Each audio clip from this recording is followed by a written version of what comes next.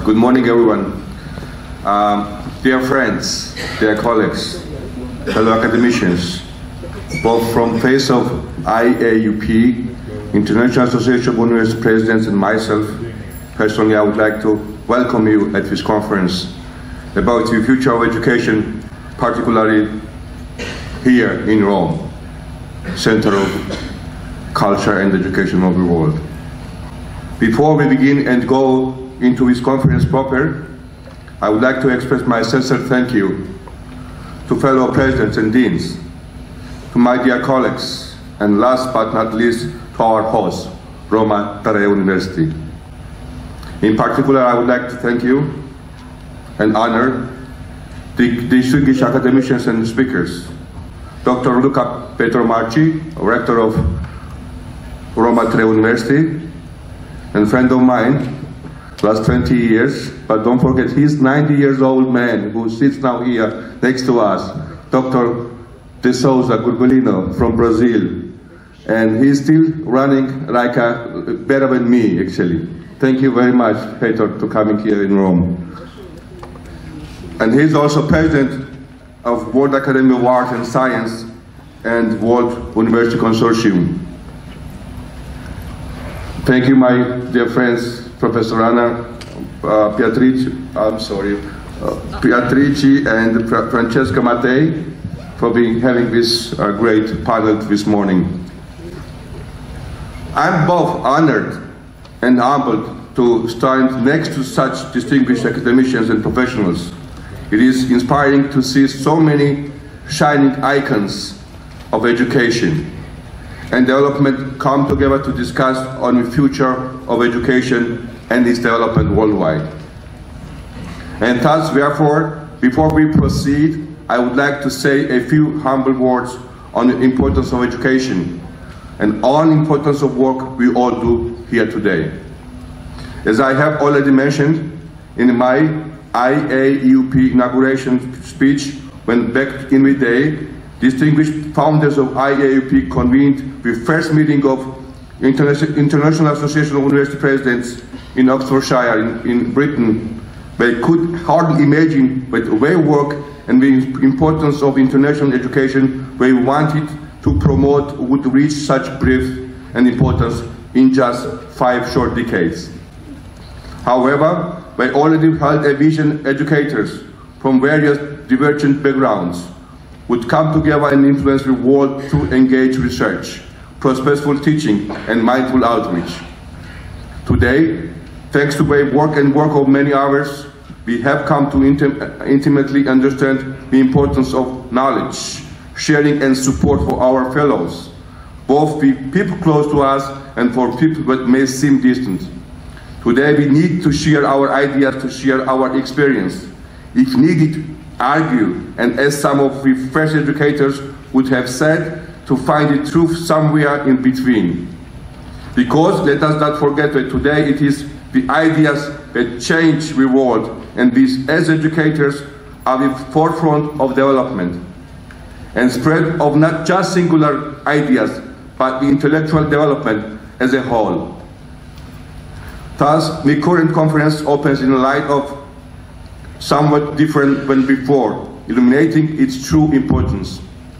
The conferences and meetings like this are much more than just gatherings of prominent scientists, academicians, and philanthropists. Even though not scrutinized by media as the likes of political and business gatherings, it is us, educators, that direct the process of formation of international and regional priorities, and as such the economic and cultural development. The honor and responsibility of guiding and assisting promising minds falls to us, and we must bear it with utmost dignity and integrity.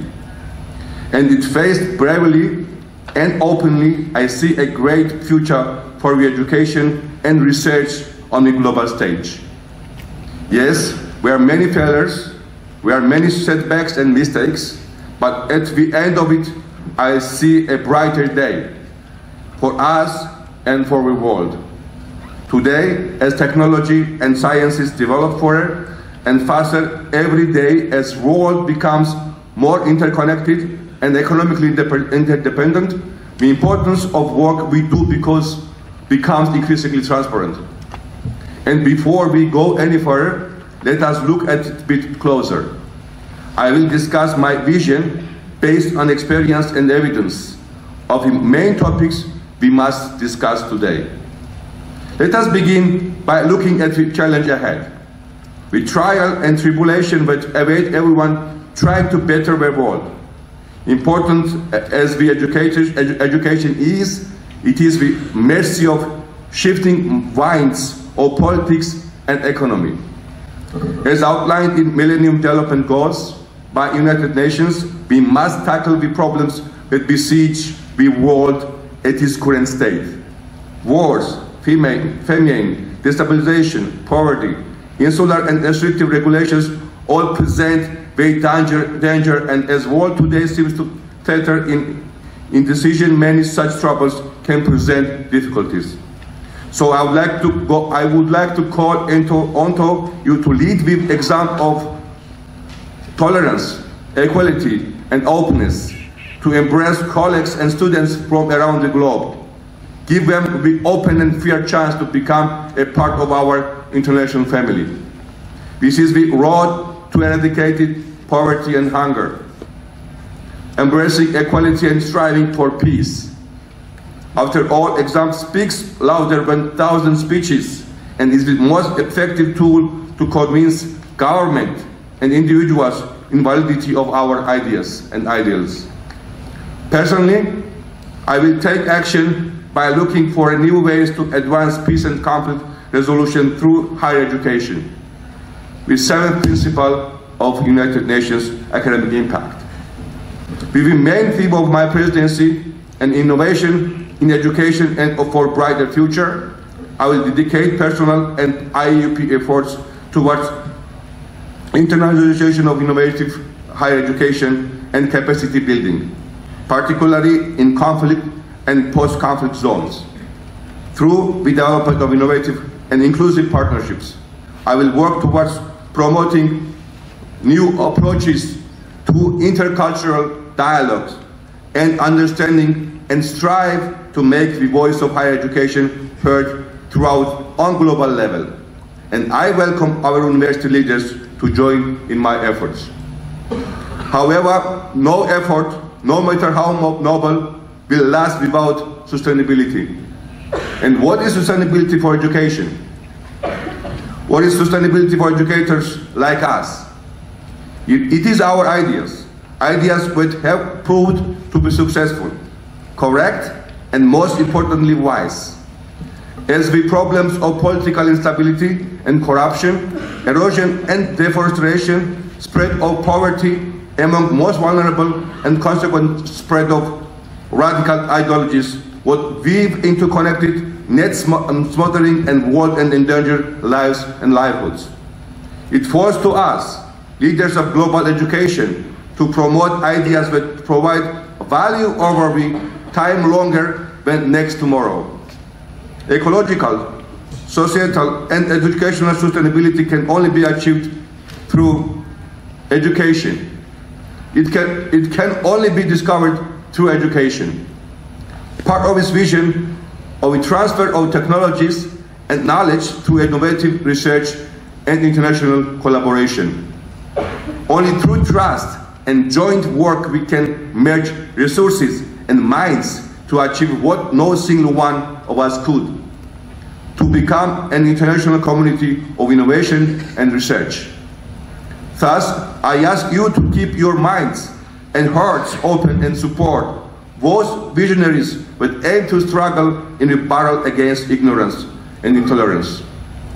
Furthermore, as a former student and politician myself, former politician, I would like to reach to the other side of the equation too, to say a few words over the view and needs of students, businesses, government.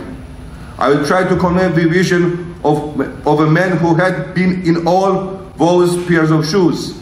So to say and tell you what it looks like from our side of the fence. For students, it is hard regulations, requirements, international laws and horrors of crossing borders already pressed a heavy burden on the youth that seeks to gain competitive, cutting-edge education today. What we can do to meet the needs or provide the best possible future is to change ourselves to better. Streamlined, straightforward higher education with more efficient delivery, more digital infrastructure, and more unified system of evaluation and exchange opportunities is what I see for the future. Furthermore, the development of sustainability, IT and STEM are shaping to be the key towards solving the issues of economic and technical development, and as such are a priority to develop. So let us welcome the youth with open arms and open to them the best future we can. As for the government and businesses, and I all can say that need to show more involvement and most importantly, more trust in us. The education is the key to the technological and economic growth, for sustainability and for corresponding preservation of human rights and dignity. The creation of more jobs, more development, and better standard of living is tied to education and its development. Working together with educators and each other is the key to integrated sustainable development in business and governance, and the best possible outcome to current situation in the world.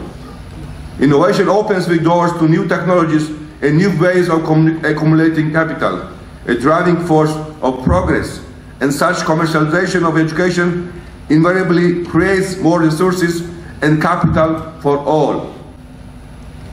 Furthermore, innovation in education itself allows more efficient allocation of resources, and as we have already seen, it is the road of sustainable development into the future.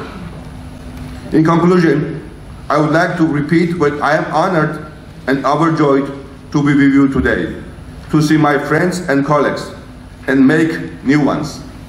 In these few days, we will discuss the topics that we have large impact and importance for all of us, often in ways not immediately apparent. Be mindful and be dedicated, because your efforts matter for us and for the people of the world. And so, I end my speech today. I wish you a more successful and productive day. Thank you very much for listening to me.